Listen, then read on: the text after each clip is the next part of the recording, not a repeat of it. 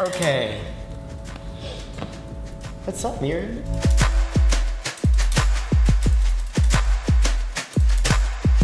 No, it's so lovely to see you. How's it felt like? I mean, I guess you didn't get the chance to see all the old crew. I know. I'm kind of sad I wasn't here yesterday to see Stacy and Lauren and Shane Your and husband. Jake. My husband. Your husband. That's right. Which I'm so curious to ask you about. The fact that Emma marries Spinner, and where do you think they're living right now? Are they happy? You know what? I just did an interview in the other room, and I said no. I don't think they're together. I think Sean came back from Afghanistan. Yes. I think they got a divorce probably about a week or two after it happened. An annulment. They realized an annulment, yes. Temporary insanity, yes. And yeah, you know, Sean served his time in Iraq. He's back, and he's back to take his girl. Yeah, they're baking cookies. So I thought maybe they're living in Wasaga Beach. Exactly, the trailer park. You reminded me today that I thought that like Sean was hanging out in Wasaga Beach. No, he went to like Iraq. He went to Iraq. He fought for the cause. I didn't even remember that. Yeah. Which is really cool because right now in real life, Daniel Clark is like working in politics. Exactly. He's like a political commentator on TV in the States, living in New York. It's true, and I mean, I barely keep in touch with him. Like, it's a shame, like here and there, like maybe on Instagram or something, but I've lost touch with so many of you guys. I know, it's because so many years has gone. Well, I was gonna ask, can you believe season 1 you kicked it all off as Emma in 2001? So how old were you? Crazy. We're the same age. So I'm a year younger. Okay. So for me, that was the end of grade 8. I remember missing my grade 8 graduation to go to the CTV fall launch. And yeah, and so here you were we like are. 13 years old. Yeah. And now we're like these two grown-ups. I mean, we're doing our best. I think we've done pretty well growing up. I think I learned to figure too. Okay, me too. I mean, Degrassi kind of taught us. We didn't Everything have to make mistakes for ourselves. Exactly. We did it vicariously through each other. Yeah, no gonorrhea in the throat here. Good. Yeah, me neither. So I'm really glad that we got that warning through Emma. Thank you. Anytime, guys. And Jay, just stay away from Jay. I've always been so curious about season 1. It's like this thing that I was not part of. Yeah. And I look back and I just think, oh God, like because I came in season 2, but season 1 was just truly the beginning. What did I miss? What was it like, seriously?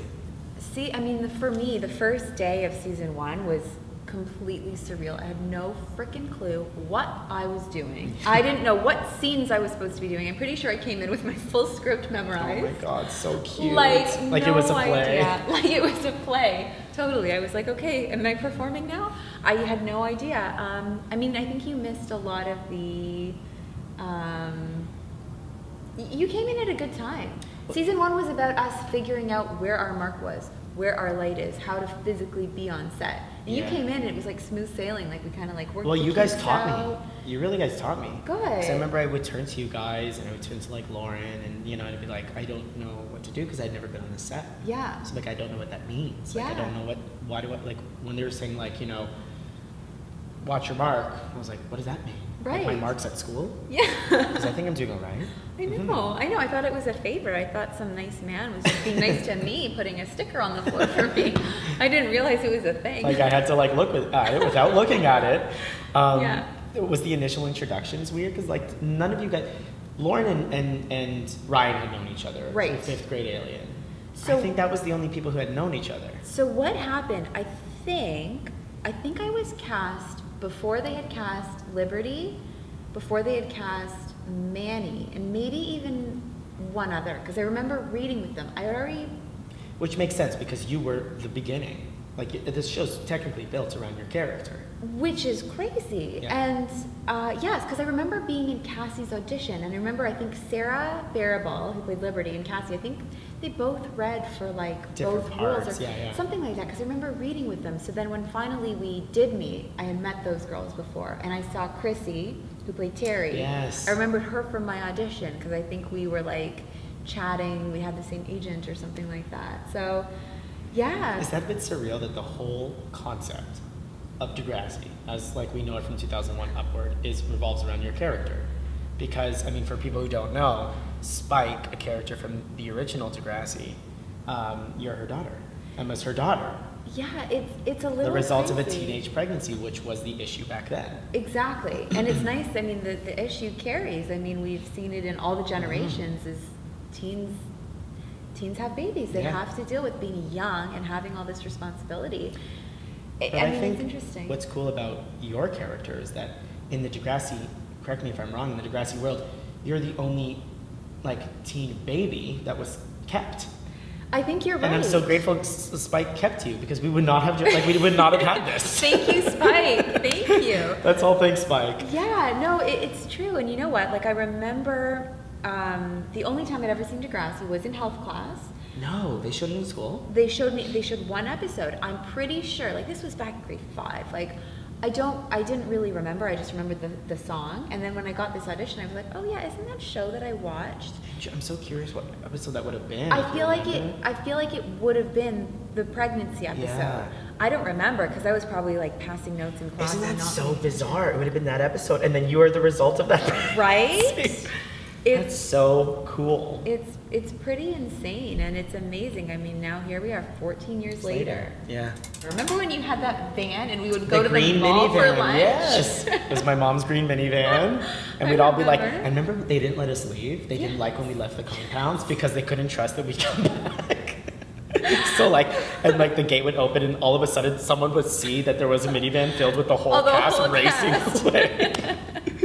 And we're like, screw you, we'll be back. Oh my god, that's too funny. And then we'd all our cell phones would be ringing and we ignore it, all just so that we can go to a strip mall and get like a Tim Hortons coffee. I think we just wanted to be rebels. We just wanted to leave the compound. Totally. We wanted to be, and looking back, that we could have been so much worse. We were a good group. We were really well behaved. We were very. There was a couple house parties that no one has to know about, but other than that, I thought we did a good job. We did a really good job.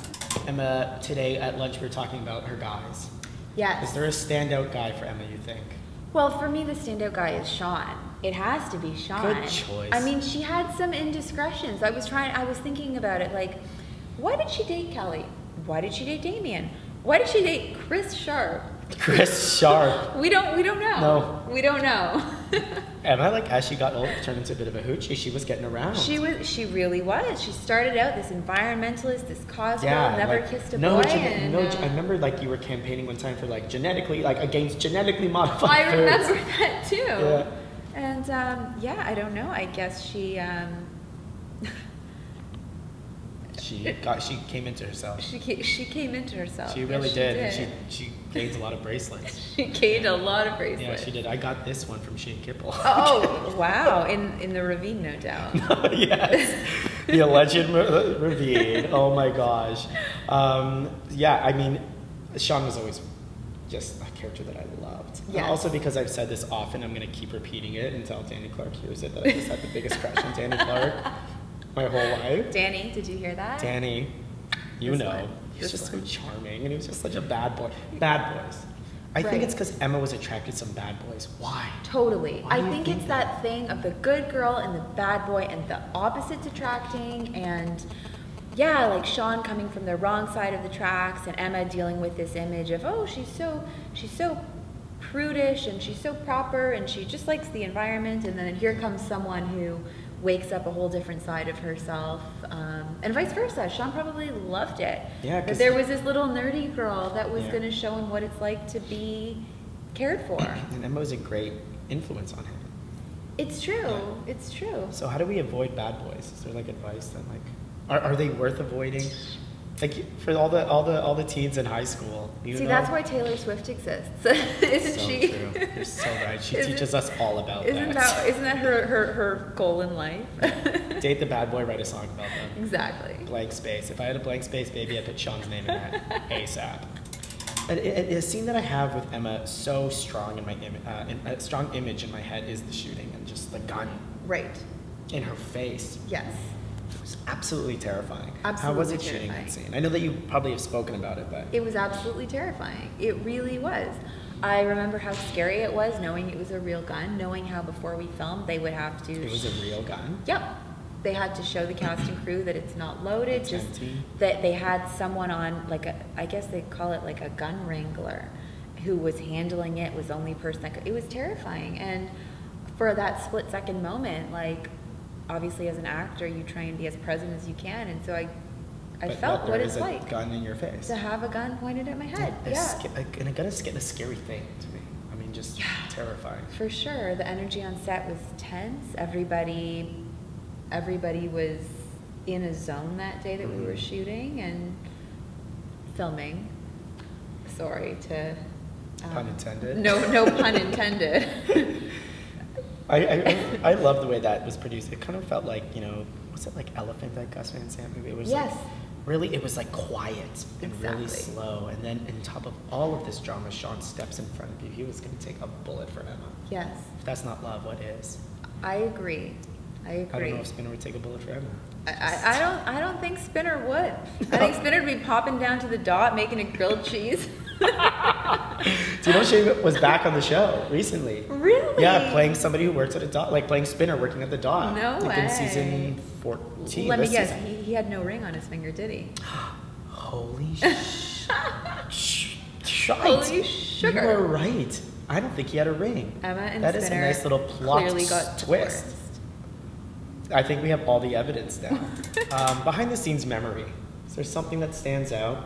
I mean, like, there's so many behind the scenes memories. Like when we were just chatting at lunch about our dressing rooms, and I think back to, at lunchtime, and Cassie and I would be blasting our Shakira, having like a dance party in our dressing Whenever, room. wherever. At Yeah, that time, yeah, exactly. We would all pile into someone's room Yeah. and like sit around, and hair and makeup would have to call us 15 times because we were moving at a glacial pace. We were moving at a glacial pace. Do you remember the tutoring room? And oh God, that room. the efforts to try and pull us in there. Seriously, we'd be sitting in there and they were like, all right, what homework do you guys have? We're like, we don't care. Oh yeah. And I still, like I was saying at lunch, I still remember exactly where your dressing room was. Yeah. 'Cause you would be the first people I would see when I walk in, you and Cassie, just to my right, the first room in the hallway. Totally. I'd be like, hey girls. Hey girls, what's up? What's up? Yeah. Were you in the food fight? I was in the food Wasn't fight. that was one of my favorite moments. That was pretty fun. I don't know if I've ever told you the story because it probably happened on the other side of the room. Yeah. But there was this one, and I just shared it. But I shared it with a group of people. Nobody found it funny because they weren't there. But I feel like you might.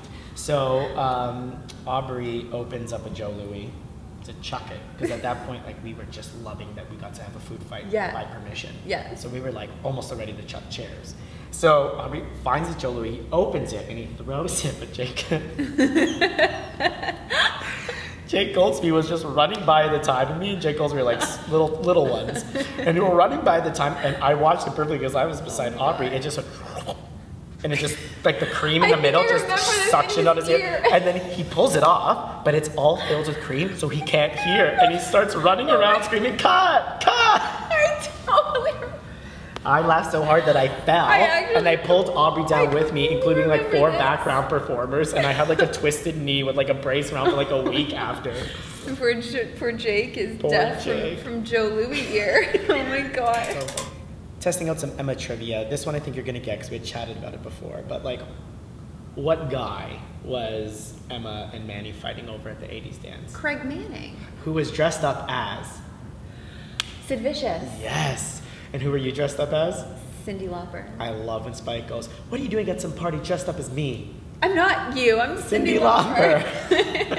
And do you remember who Cassie was dressed up as? She was Molly Ringwald. Yeah, good one.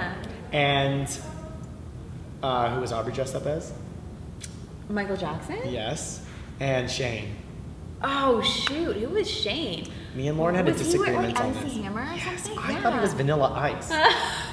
And then Lauren was like, just because he's white? I'm like, no, just because he was dressed as Vanilla. But then her response was actually better. It was the 80s, that wasn't Vanilla. Do you remember what Lauren was dressed up as? Madonna. Genius. Yeah. Who else? Andrea was Tina Turner. Killing it. And do you remember Christina? I forget. Oh shoot, what was she? Was Christina? Lauren told me. Lauren remembered. Oh my God. Pat Benatar. Yes. Yes. And then do you know what nobody can remember, including myself? What was Mr. Simpson dressed up? What was Snake dressed up as? And I remember you kind of walk up to him and he's like, I'm hip. I'm with it. Something like that. Oh my God, that's exactly what he did. What on earth was he? I don't remember. I think this is going to be, any fans out there that remember, please just tweet at us about, because I have no clue. No clue. I wonder if Stefan knows. That's a good question. I'm going to just test them randomly, just one day. Okay, on the same Stefan train, old school one. In School's Out. Yeah.